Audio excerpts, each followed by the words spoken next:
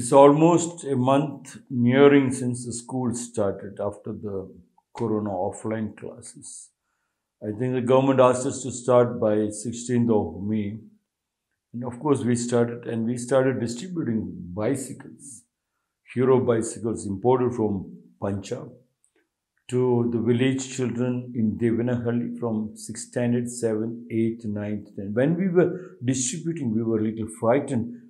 Somebody might steal the cycle. So we ordered special locks and this, that, and all. Even a GPS, I was wanting to put GPS. As we couldn't get through, we donated the cycles to the kids and told them, be careful, please lock it, please keep like this, like everything we said. 1 month down the line, today I was discussing with Kavita and she was telling 1 month down the line, not a single complaints about the bicycles, not a single complaint about theft, nothing. Bicycles are brand new.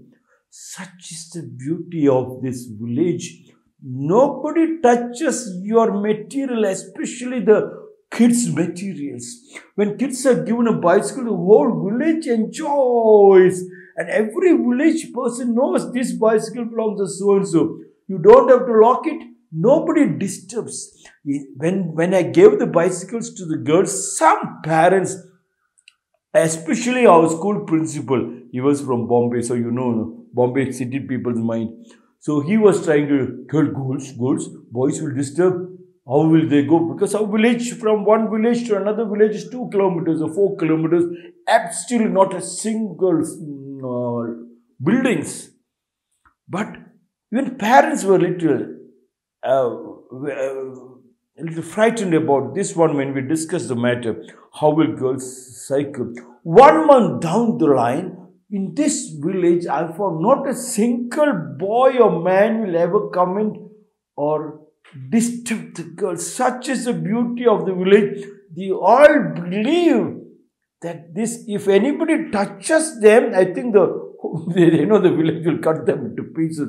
And robbery is zero. Some other thing they might rob, but kids' materials, disturbing kids, I have not seen. Such is the beauty of my Devanahalli, where I am having my ashram in Betanahalli. Taraunse Rasti, we come into Markondana Halli, and opposite is Kudiragiri. What a beauty of thinking, can you believe? Such is the beauty of our Samskriti. The Veda quotes, I thought I will just pick it up. The Hindu religion is the only one of the world's great faiths dedicated to the idea that the cosmos itself undergoes an immense, indeed an infinite number of deaths and rebirths. It is the only religion in which the time scales correspond to those of modern scientific cosmology. Its cycles run from our ordinary day and night to a day and night of Brahma, 8.64 billion years long, longer than the age of the earth or the sun and about half the time since the Big Bang. What more you wanted from a Hindu religion? What more you wanted from your Samskriti? I am challenging you. What more you wanted? You have not looked into your power. I kept on telling this story. A beggar was sitting in a highway. And everybody knows that beggar because the beggar was sitting since his father or grandfather or godfather's time.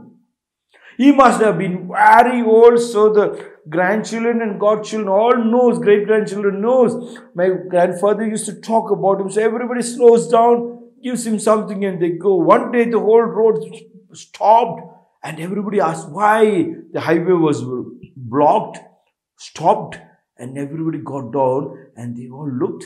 This old man, the beggar man, died. Everybody decided because he was here from the time our great-grandfather and godfather was alive and everybody gave him something, we will dig it and bury him there itself. They all took a decision, they started digging. And to their shock, they found beneath him was gold. It was a gold mine. He was sitting on the top of the gold mine and begging without digging. Yes.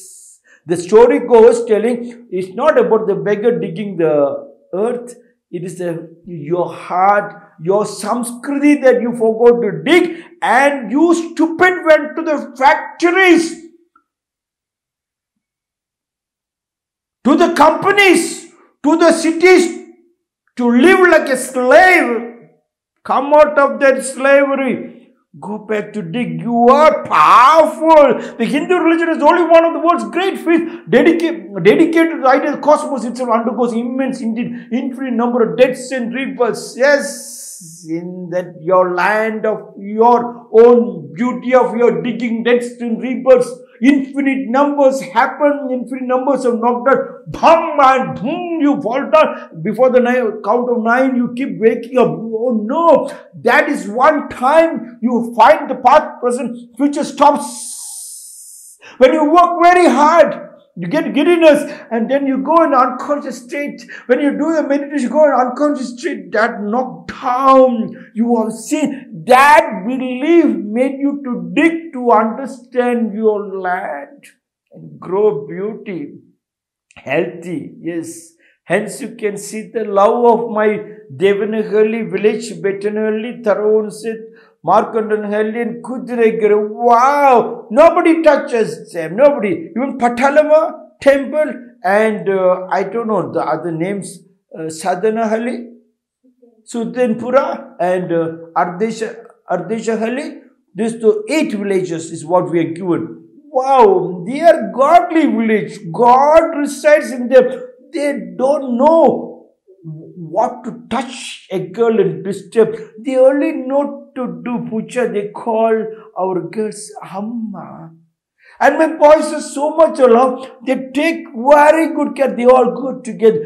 Forget about they going together. Nobody touches the cycle. It is the only religion. The Hindu religion is the only religion which the time scales correspond to those of modern scientific cosmology. Such deep-rooted is the beauty. Why are you not using your brain power, your mathematics, what Shakuntala Devi said? Every moment is your calculation, tickling your brain. You forgot to tickle your brain and somebody tickling your bum. The groups gone to the cities and dying. Yes. Its cycles run from our ordinary day and night to a day and night to Brahma, 8.64 billion years long. Longer than the age of the earth or the sun and about half the time since the Big Bang. Such is the beauty of your Samskriti. What went wrong for you to beg? Go beg. Go work as a slave. But be conscious of that slavery. Go back like what? Desmond Tutu or Nigerian president said. The Christians came to our land and they gave us the Bible and asked us to close the eyes. We closed the eyes, and when we opened, we had the Bible and they had the land. It is happening over here. You went to the companies, in fact, if you are not conscious, then they already had everything of yours. And they had peace and you had pieces, mutton pieces. And you're going from the left to the right. Come out of that, go back to your family. Love your family. If you have worked 8 hours outside in the factory, don't come back and act stupid. You come back home and you think somebody else will clean your bum. You are tired, you are sleeping. If you have worked 8 hours outside, come back and work 8 hours in your house.